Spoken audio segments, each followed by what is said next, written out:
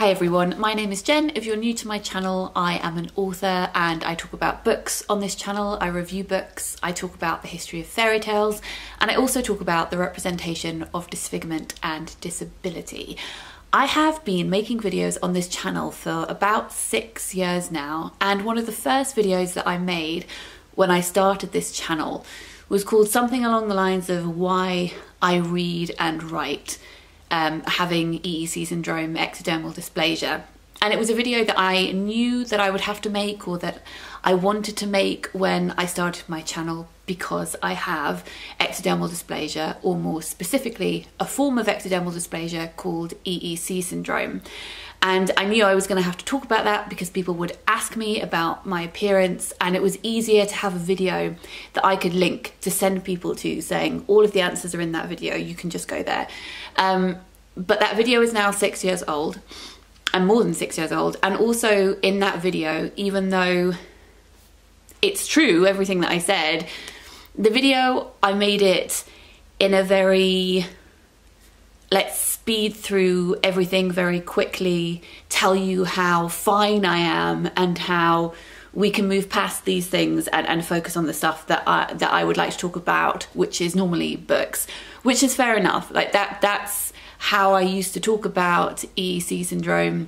It's a complicated, really complicated rare condition that people haven't heard of.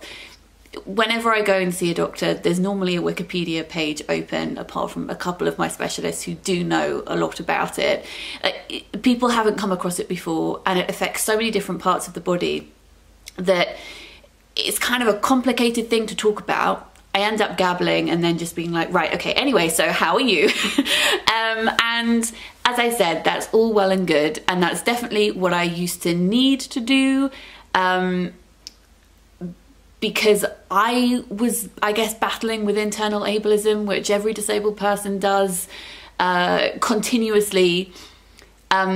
So whilst that video is 6 years old, it is linked in every single one of my videos, and it's still the video that if someone says, what's wrong with your hands? I go, well, and then I link that video. So I kind of wanted to redo that video and talk to you a little bit about what EEC syndrome is, but not relate that to, and this is why I write books, and this is why I do these things, just the condition itself, for a few reasons. For myself, also because I know that over the past 6 years, lots of people, I say lots, a few, again, we're a rare species, several people with EEC syndrome have found my videos, and I know from personal experience that it is a comfort to see somebody else with your condition existing and talking about it. And I'll link the person that I first saw talking about it later in this video.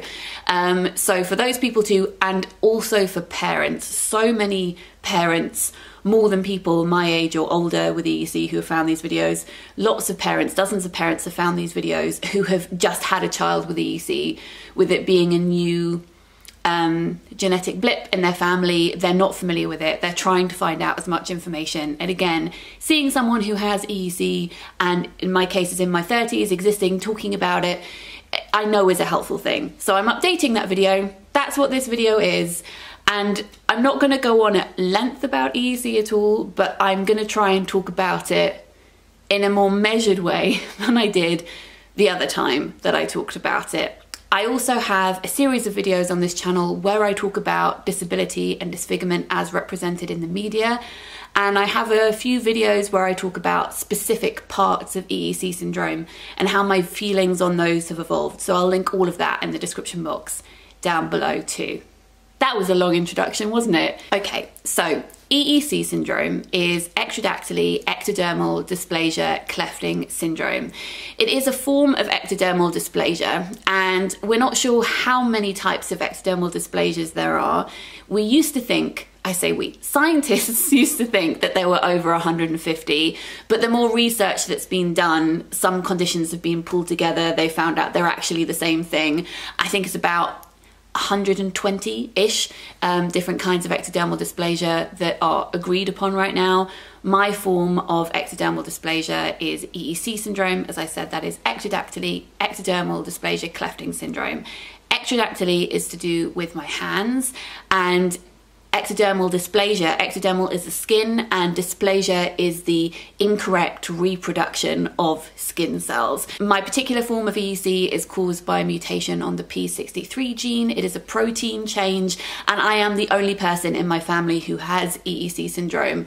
But now that I have it, it is a dominant gene that can be passed on in future generations. So my parents didn't know that I was going to be born with this syndrome. It didn't get picked up on scans, and I was born in January 1987, which is exactly 9 months, pretty much to the day, since Chernobyl happened, the Chernobyl disaster. You can never prove or know why a specific genetic mutation happens within the womb if it is not hereditary. But there was a significant increase in the number of children born with limb differences in the northeast of England in the 2 years following the Chernobyl disaster and elsewhere due to acid rain and radiation. And that's what my parents were told when I was born, that it was because of Chernobyl. That's been said to me by geneticists later as well.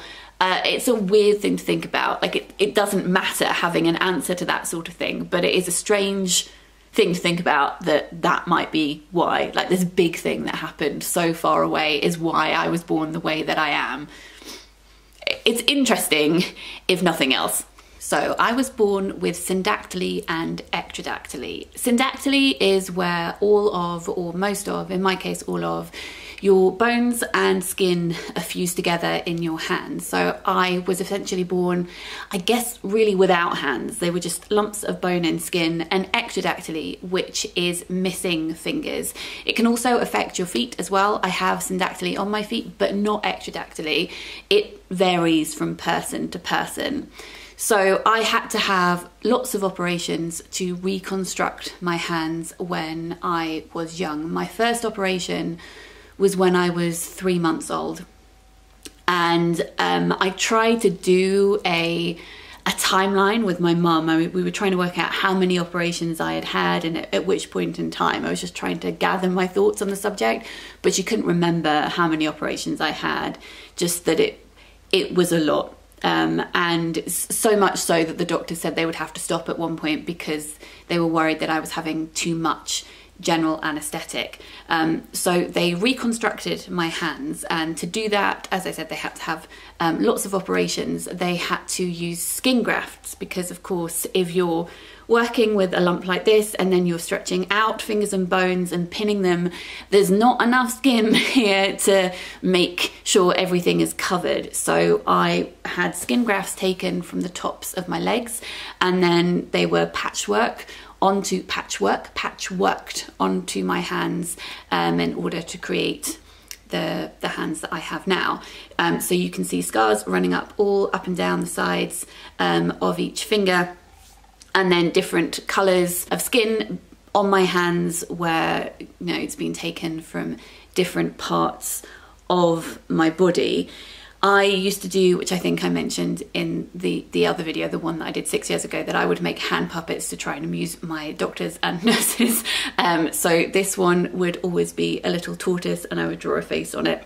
And then this one here would be Nelly, the elephant, which you could even draw an eye on because the scar tissue here from the skin graft even looks like an elephant ear, and that used to amuse me endlessly. So I was constantly in hospital, not just for operations but also for physio. I would wear splints at night to help my fingers or encourage my fingers to grow in a certain way. And yeah, that's the thing that most people notice if it's something to do with my condition. And a quick caveat here, a polite request please, to not have comments down below either saying that you hadn't noticed or you like to ignore my hands and just listen to the things that I am saying. That's not the compliment that you think it is. So the hands are the most obvious things about me to do with my condition, and the things that are probably at the moment deteriorating the most, because whilst surgeons did do an amazing job crafting hands for me, I have arthritis, I have tenosynovitis, they are disintegrating a little bit, and in some videos you may see me wearing compression wraps to help with hypermobility, dislocated joints, arthritis, and all of that stuff. But my hands, whilst they were the things that were operated on the most when I was young, weren't the things that concerned my doctors the most, I think. At least this is going by what my mum said. The thing that she was most worried about was my eyes. Ectodermal dysplasia, as I said, is the incorrect reproduction of skin cells, but it's a clefting syndrome too, which means that you have more or less of certain things. So I had fewer fingers than I was supposed to, and I was also born effectively without tear ducts. And in my face and in the faces of lots of people who have EEC syndrome, the pathways between our eyes, our nose and our ears, and then going into our lungs are all cleft as well. So it's like a maze, I suppose. There are lots of pathways that come off the main ones and then have dead ends, which means if we get infections, then we get sick pretty badly because our body finds it hard to get rid of stuff. We also can't produce mucus in the same way. Very sexy. And my eyes were extremely dry because I was born without tear ducts. So when I was 2, we had to come down to London and have several operations to implant tear ducts, and I have chronic blepharitis, which is a lifelong condition to do with the eyes because of that. So they were the things that I was hospitalized for in emergencies as a child, whereas all of my appointments for my hands were scheduled things. So I think because it can be unpredictable the way that it affects your eyes, that seemed scarier at the time. And it's also the thing that's scarier going forward, which I will get to in a minute. As well as affecting my hands and my feet and my eyes, EEC syndrome can also mean that you're born with a cleft palate. I didn't have a cleft palate myself, but I did have to have operations on my jaw for reasons to do with ectodermal dysplasia. It also affects your skin and means that you have fewer sweat glands. That means that we can't regulate our temperature, and it's dangerous for us to get hot. We can't cool ourselves down, so then we'll pass out. And also it's dangerous for us to have a sustained temperature if we're sick as well, because our body shuts down too. EEC, it being a clefting syndrome and having more or less of certain things, I don't have all the teeth again that I should have, and I've had to have many different kinds of operations to try and make the teeth as best as they can with the ones that I have. EEC affects the epithelial cells. So those are the cells that cover your body, so your skin. They are your skin, but they are also the cells that cover your organs internally, and they have a whole plethora of reasons to exist, but one of those is for protection and to protect you against viruses. And with the degeneration of the epithelial cells, that can cause a number of problems. So I have a double ureter, which in itself is not an uncommon condition. People can have that. I think it's 1 in 1,000 people have that, which is a double pipeline between your kidney and your bladder. Basically, it makes you over efficient, which is, you know, good. But having the epithelial cell damage means that I have, and many other people with EEC have, interstitial cystitis, which is where your body, because you have lots of infections as a child, attacks the lining of your bladder and damages it irreparably, which causes lots of problems.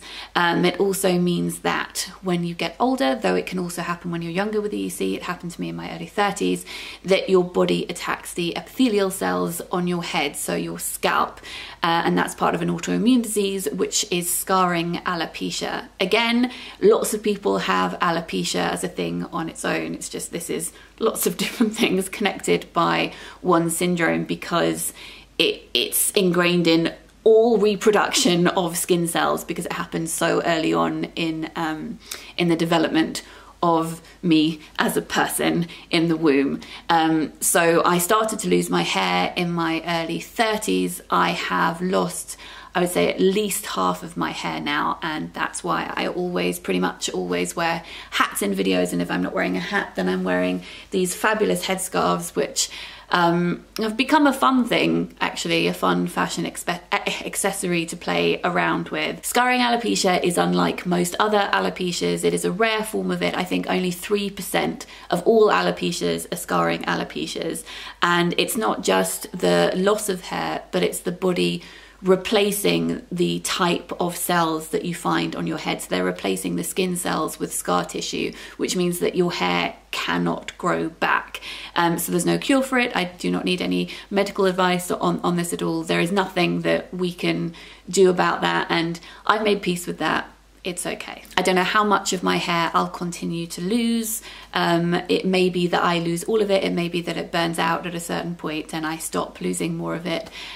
But we'll have to wait and see. You never know what's going to happen. That's why it's so hashtag exciting. My body attacking its epithelial cells is not just a cause of interstitial cystitis or hair loss. It's also linked with my body attacking the corneal stem cells. So this is the thing that terrifies me the most getting older. When I was younger, to step back a bit, when I was younger, I think because of the way healthcare system works, and because this is maybe the only way you feel you can approach it as doctors, as a child in the healthcare system with a disability who was going through all of these different procedures, all of these operations, all of this physio, in and out of hospital all of the time, it felt like there was going to be an end goal, that I would reach a certain point as a teenager where they would have reconstructed all of my hands and they would have done any up-to-date operations that they would need to do to adjust webbing as I got older and my hands grew. There would be a point where they would have finished dental work and operations on my jaw, where I wouldn't have problems with my kidneys anymore. That there would be this point where I would be set free into the wild world and told, okay, well, now you're done. We have crafted you. Off you go.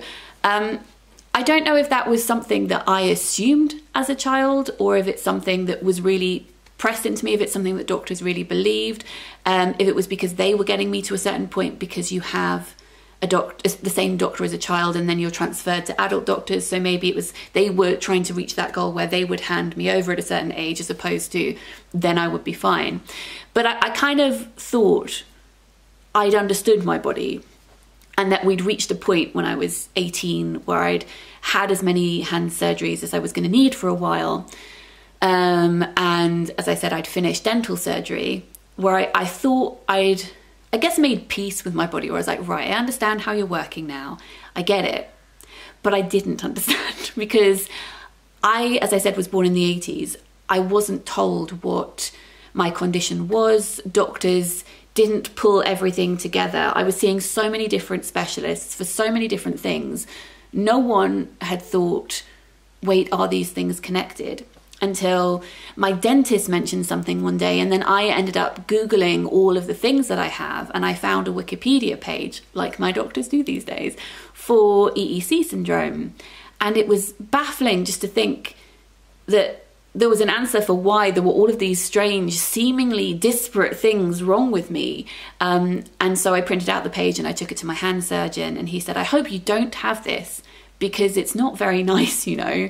And I always thought that was such a strange thing for him to say to me, because I thought, well, I know because I live in this body, and if that's the thing that I have, then I understand it because I'm here and I live it. So you think it's terrible because you're on the outside looking in, but I already know because you're talking about me. It seemed like such a strange thing for him to say.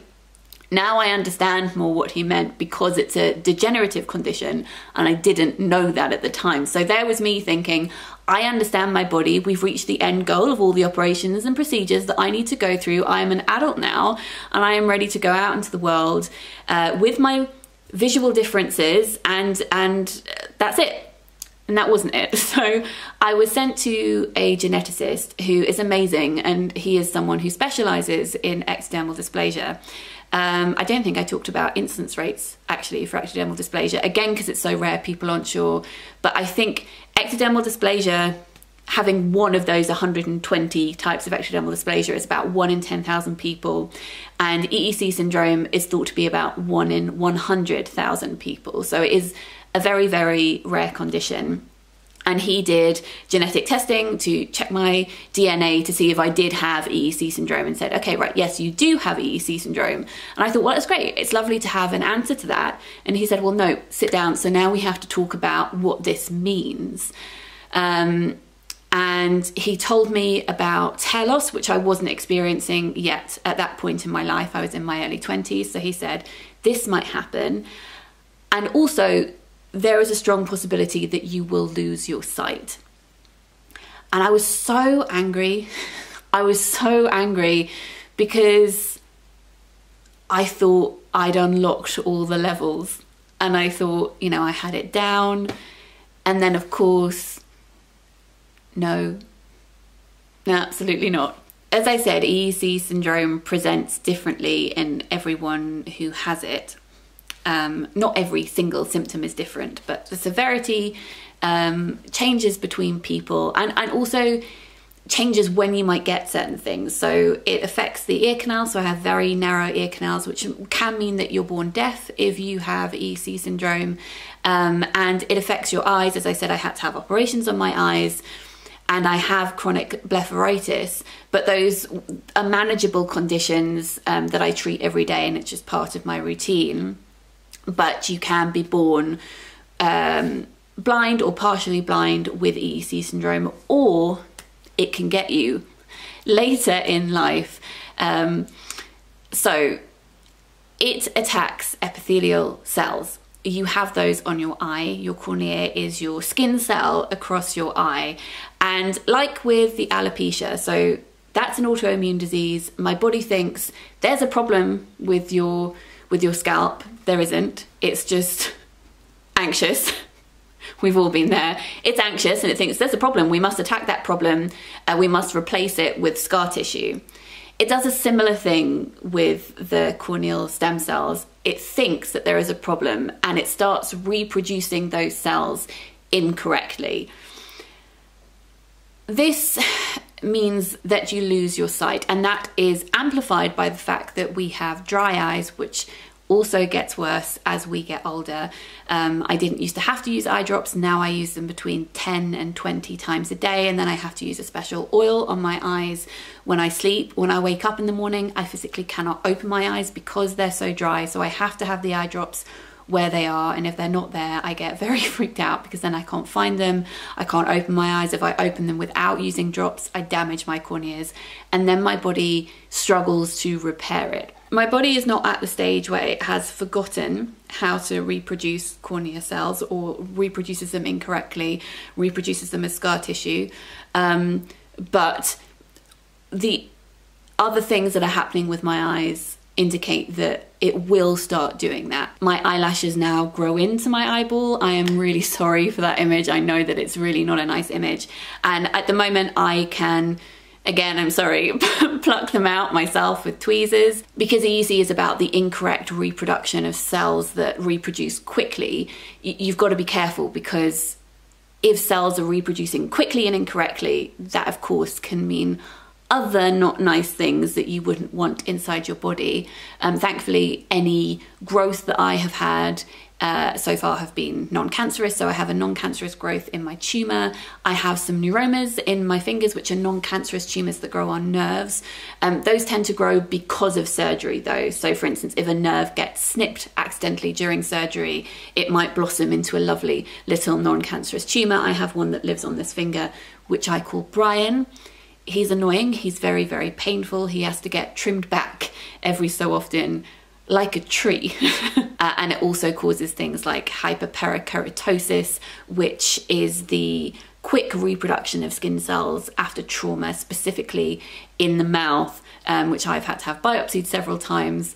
That was a fun time, the first time that I had that done as a teenager, because I didn't really know what that meant. I thought when they said they were going to biopsy it, they were just going to take a swab, but then they cut out a centimetre of my tongue, and that was not the one. In summary, EEC syndrome affects the skin, the hair, the eyes, the ears, the mouth. Sounds like the beginning of a song. Heads, shoulders, knees and toes. Where was I? Sorry, I shouldn't try and be funny about this. Okay, right. It affects the hair, the skin, the eyes, the ears, the mouth, the teeth, the kidneys. It also affects my hands, that's it, and sweat glands, and whatever else I mentioned in this video. Is quite a few different things. And going forward, I'm gonna have to have more surgery on my hands to keep them as functioning as they can be. A lot of ligaments are coming away from the bone, so much dislocation, so much arthritis. They have done very, very well, and hopefully they will continue to assist me as much as they can. And I am monitored for my eyesight as well, which is the thing that, to be honest, scares me the most. I'm not really sure how to describe it, but it's like living in an in-between space, which I think we all understand. I'm filming this at the beginning of 2021, if you're watching this in the future.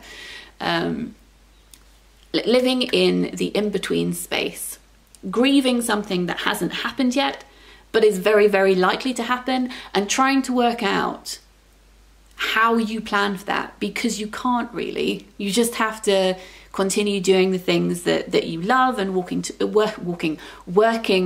towards the things that you want to achieve.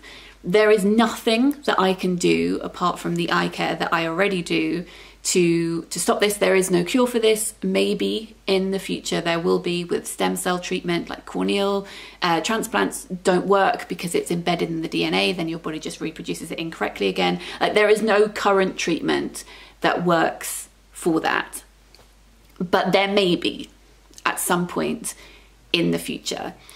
So learning to kind of sit with that and live with that and discuss it with, you know, the people that I love and I'm close to when I feel I need to.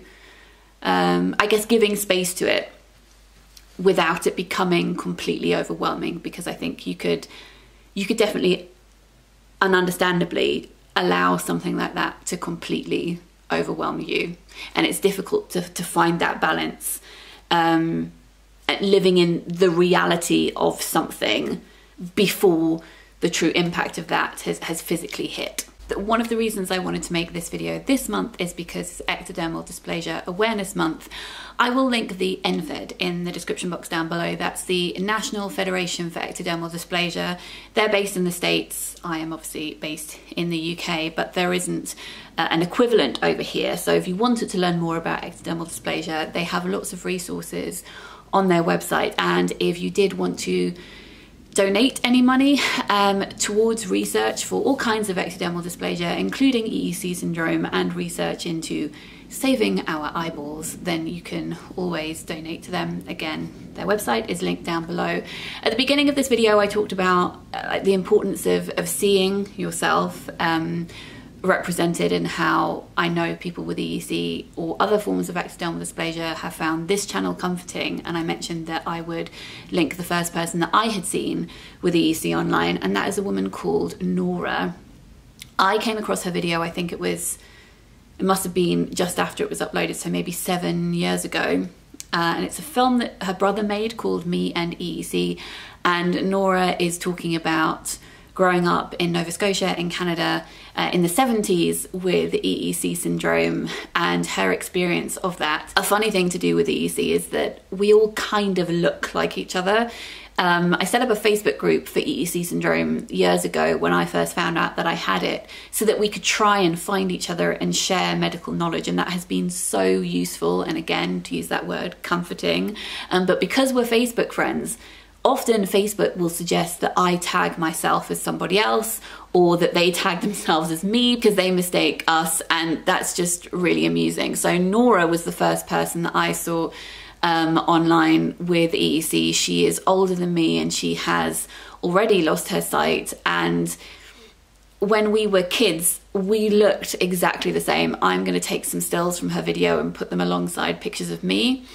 It was really bizarre because I didn't know that we all looked like each other when I found that particular video. And since then, even last week, I got a message from a woman in Germany who said, "Hi, I'm your twin," and then sent me a picture of herself, and she has EEC, and I showed it to my husband and he said, wait, when did you used to wear your hair like that? I don't remember you having hair like that. And I was like, that's not me. It's bizarre, very, very bizarre. So I will link Nora's video in the description box down below as well. I have spoken about my feelings surrounding some of these things in videos that I've made about disfigurement and disability, not just with regard to my condition, but with regard to books and media, and I'll link that playlist in the description box down below.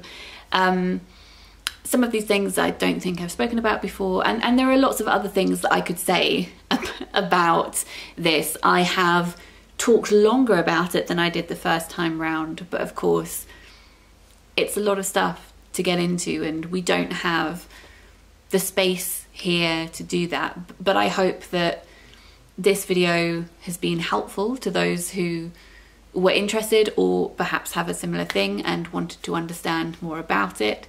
It may give you more context. Well, it definitely will give you more context to me as a person.